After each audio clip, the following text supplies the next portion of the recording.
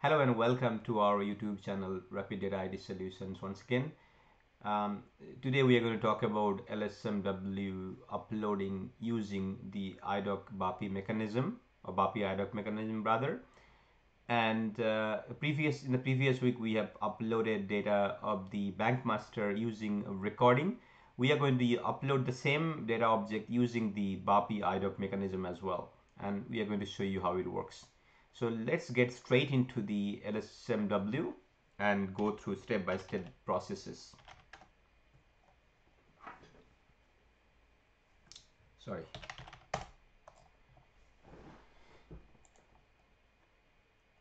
Now I had created one beforehand, but let's ignore that one and let's call it bankmaster 1, and we are going to create a new one. So we have to create a new one and let's call it upload bankmaster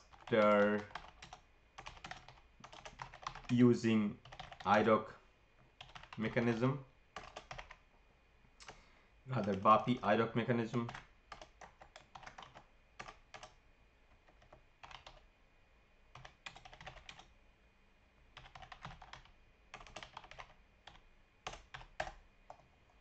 So let's come here, and inside this we got these options again, and last week we have used batch input recording.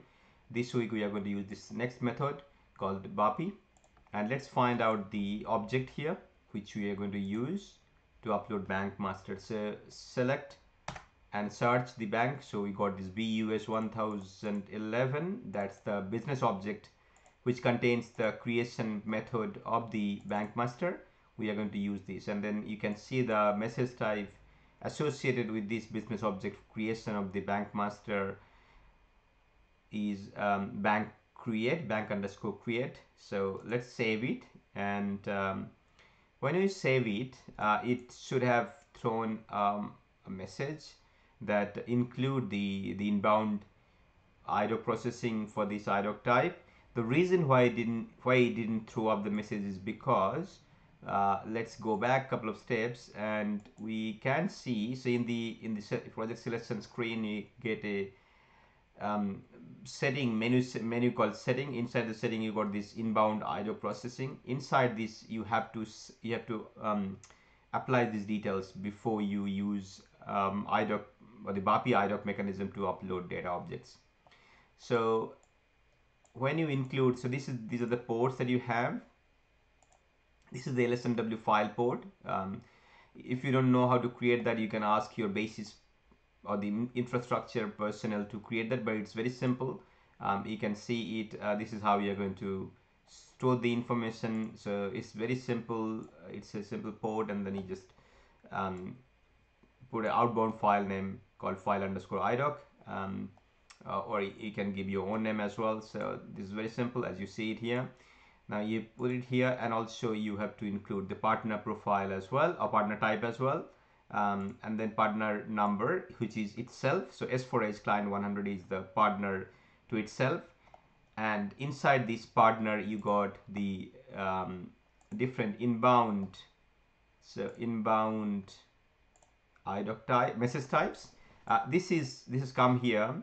You can either add this one manually here yourself once you have the partner, the partner number yourself, and then otherwise you can come inside here, and when you come inside here and when we have included these details, then you save it, it should have created automatically that that record inside the partner details or partner profile for the inbound message type. Nevertheless, we have got this one ready here, and we can go back and we can have the same process that we had before.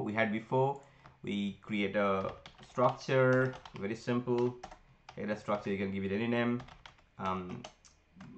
bank master details. Save it here. Let's go back.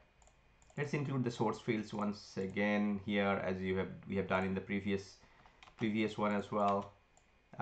Let's include the fields which are required,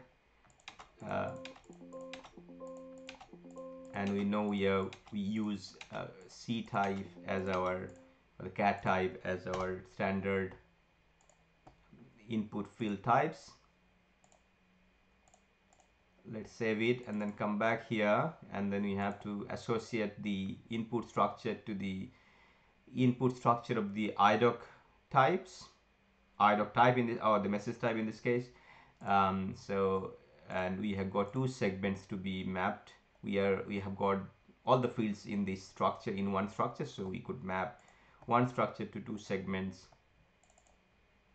Come here, and then you can map, with the names are different, it would not map automatically. So auto field mapping would not work here because the names are different. So let's include them. It's only a handful of fields, so it shouldn't be a problem. And let's assign two other fields, the bank name and the region code as well.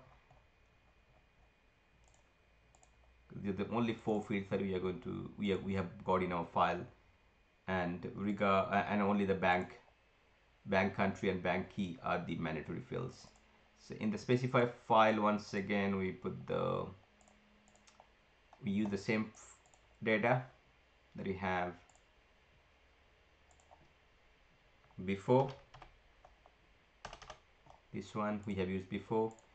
Now in this case, we are going to pass on the same data and pass it to IDOC, and we'll see how the IDOC behaves. Does it create the data, or does it throw the error, or does it update the existing data? This length is a problem, so we're going to reduce the length. Doesn't matter. Oh, we have to put the directory because we didn't properly configure the logical file path, so we are going to have that file path properly maintained. So let's save it here. It's done. Sorry, let me just go back there one more time and then double check the details I put there. Yeah, that's fine, all good as expected. Assign file, again it's automatic because it's just one input file. And let's read data.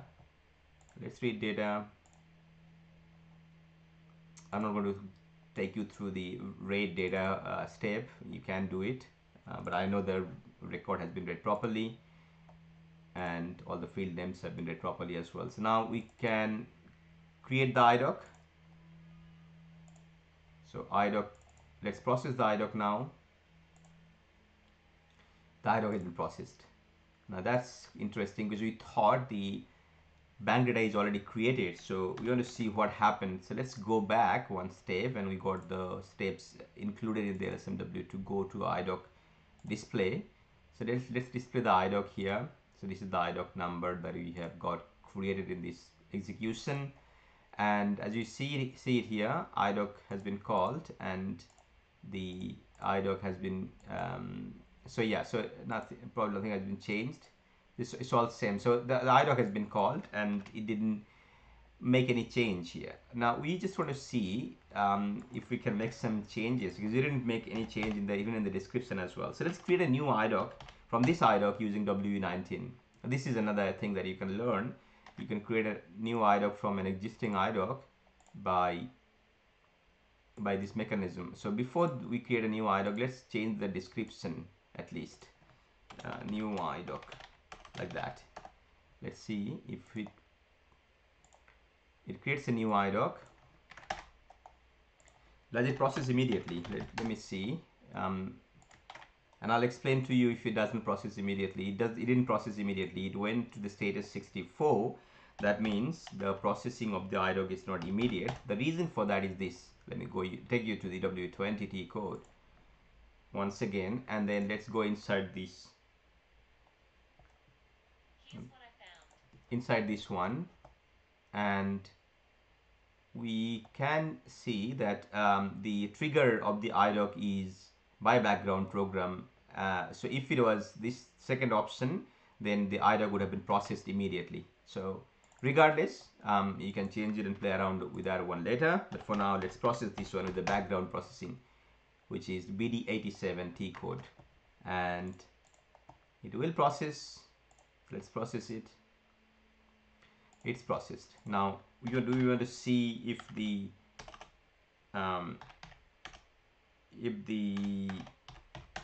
description is changed. Let's check. Yes, the description has been changed. So the IDOC mechanism worked fine. Now I wanted to show you one more thing. So let's create a new IDOC. Before I take you there, let me just explain to you what I'm trying to do here. So in this IDOC, I just want to fail an IDOC and reprocess. Now I can't fail this IDOC, and because the IDOC is not failed, I can't modify this IDOC. So if I go inside here and try to go to change mode to modify the IDOC, you cannot modify the IDOC and reprocess because this IDOC has been processed. Only unprocessed IDOCs can be modified and reprocessed. So in this case, we can create a new IDOC, and while we create a new IDOC, let's modify the data. So this is the data which is modified. Now this format is incorrect for the AU country key, AU country, and therefore this IDOC will fail. Now IDOC has been created, and now let's try to process the IDOC and see if it fails. And if it fails, then we will modify this IDOC to the correct value and reprocess. So let's do it. Again, you have to go to BD87. You understood the reason before why it doesn't process immediately. So you have to use this background program to process it. Now you can see this IDOC is in 51 status, and it tells you clearly the reason for that. The length is not correct. That's not the right format of the so for that, so we have to modify this IDOC and update the value to be able to process this IDOC. Let's do that. And to do that, let's modify and let's create a new IDOC, maybe 89, for example, so that we create a new IDOC instead of updating the existing one. So we have got this one modified, and the status will become 69. You can see it here, display. So you can see the IDOC, this same IDOC has got into status 69 because it's modified. It is possible to be modified because the status of the IDOC was 51 initially after the processing of the IDOC. Now let's go here and come back here and process, and it's processed. So now you understood how you can modify an IDOC and reprocess it, and it is very useful when you got only handful of records to be processed and you got some data quality issues in those IDOCs, and you don't want to rerun the entire process and prepare a new file and do an end-to-end process. So let's double check if it is created or not. FI03, and it was, I think it was 89. Yeah, this is created as well. So as you can see it here, it's done. So we have now learned two mechanisms of using LSMW to create data.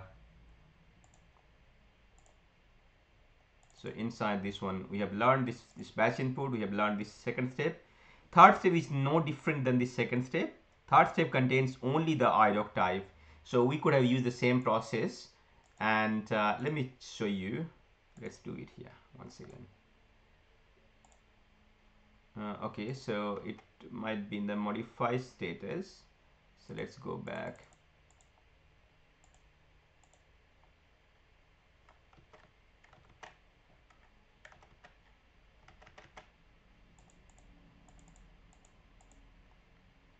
Not this one. Which one was in this? Let's go back to initial screen for all of them, and then try to open the same LSMW in change mode. Maybe another one. So let's check which one that is.